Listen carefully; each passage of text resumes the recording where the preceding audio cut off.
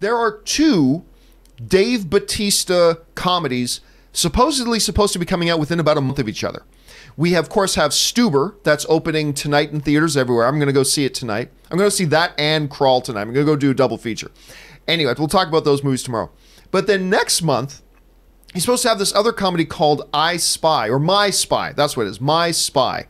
Dave Bautista, little girl, kind of got that Dwayne Johnson movie, or Vin Diesel, that Vin Diesel movie, the vibe, whatever. But that's supposed to come out next month.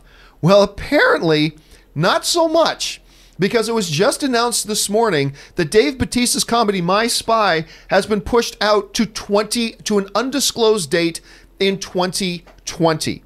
Now, it is not the most unusual thing in the world for a movie to change release dates. It happens. What is a little bit unusual is when you get a movie changing release dates this close to when it's supposed to be coming out. And it's not a week or two, it's some undisclosed date in 2020. Now, there are a couple of theories as to why this possibly could be happening. Number one, maybe the studio thought better and thought, you know, maybe we shouldn't release two Dave Bautista movies back to back so close to each other. That's a possibility, and I'm seeing some people online saying that already. However, they've known for a year that they had this other Dave Bautista movie opening up so close to it. Why wait till like a month before the release date of this thing to suddenly push it?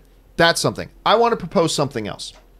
And what I'm going to propose is not the best. Stuber's coming out, and despite the fact that I've heard really good things about it, the fact of the matter is that right now, Stuber, now that the official reviews are out, Stuber is only holding a 42% on Rotten Tomatoes, which is way lower than I thought it would be. Now, granted, I haven't seen it yet, but I know a number of people who've seen advanced screenings around the country, and they all said they really liked it. And now we're seeing some not so... I mean, look, 42% isn't the worst thing in the world. It's getting close to half the critics liking it. However, I cannot help but be a little bit suspicious that 24 hours after the official reviews for the one Dave Bautista movie comes out, that all of a sudden now we're getting an announcement. Now, I don't want to put on a tinfoil hat and pretend, Aaron, that this is some big grand conspiracy, like it may be something else entirely, but I can't help it as a fan, just looking at it from the outside, be a little bit suspicious about this, and I think this raises some red flags.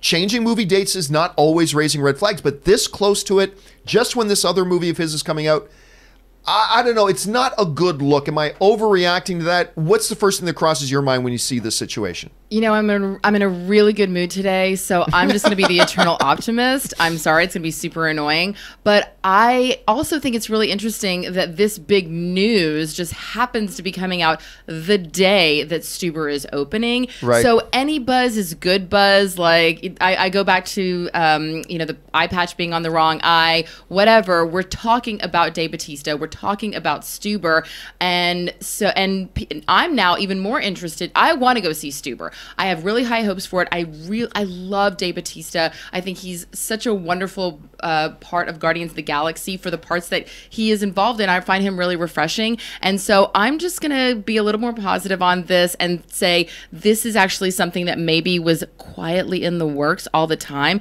And now they're causing some buzz, creating some drama, all so that we can go see Stuber and then go, what do you mean? Dave Bautista's awesome. We want this in January 2020. Bring on more Dave Bautista. That's what I'm going with. Chris, you hear about this. Is it are you more optimistic like Aaron? Are you a little bit more pessimistic like me? Where do you fall on this? Oh, I'm so cynical. Oh, gosh. I don't know if it's because I haven't had a coffee and I'm drinking a green juice and I hate everything.